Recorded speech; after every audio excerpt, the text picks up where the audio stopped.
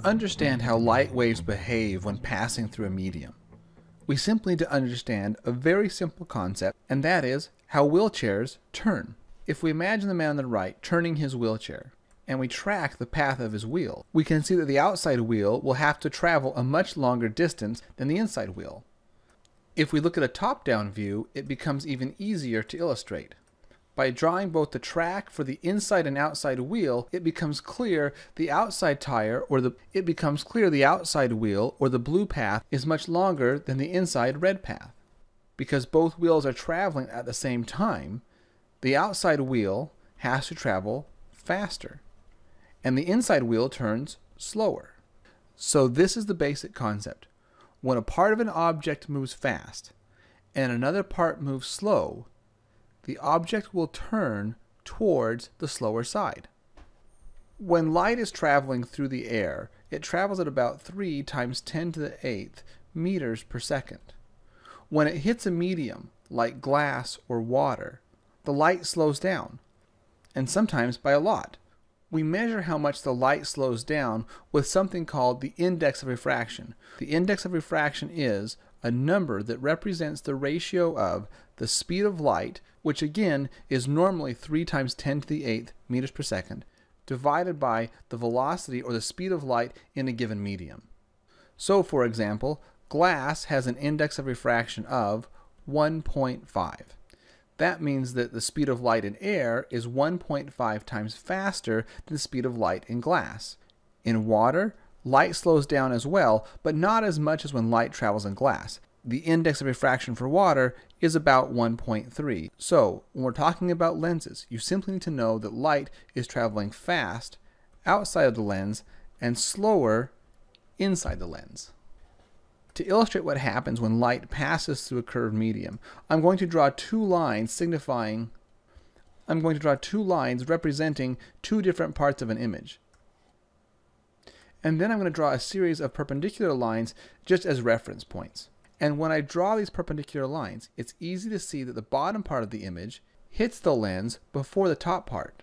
That means that the bottom part of our image is traveling slower, while the top part of the image continues to travel fast. Now we have a situation that's just like a wheelchair turning.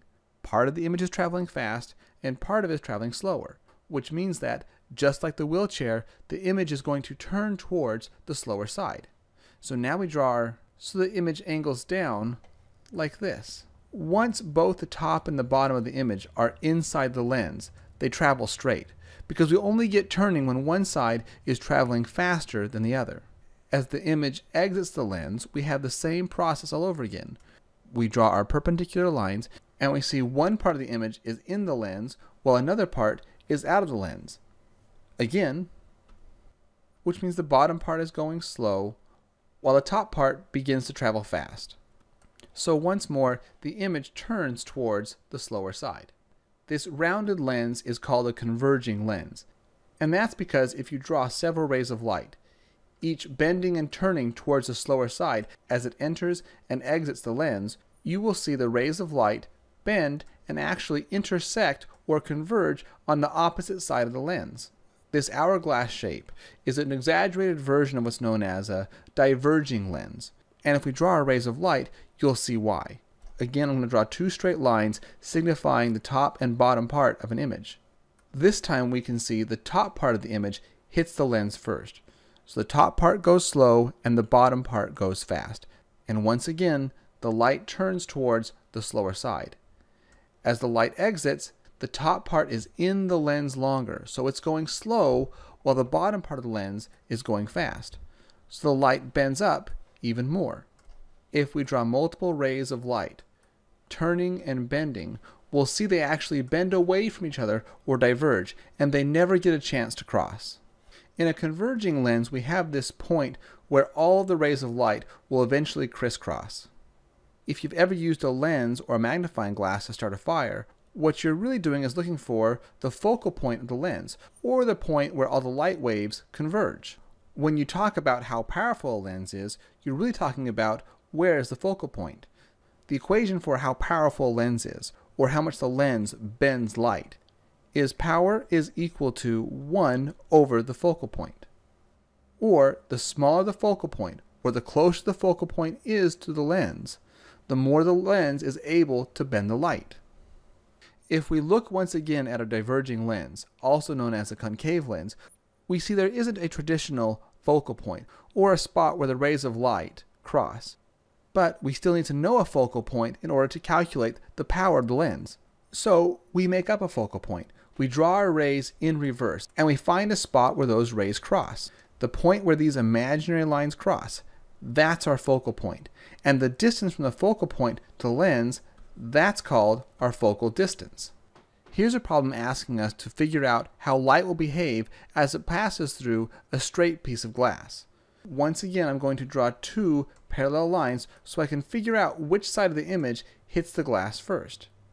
In this case, we can see there's a time where part of the image is in the air, meaning it's going faster, and part of the image is in the glass, so it's going slower.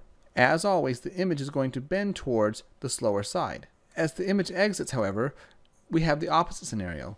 Now we have the top part exiting first, which means the top part is going fast, while the bottom part of the image is going slow. So this time the image turns down. If I drew my angles right, then both the entrance and the exit angle should be the same.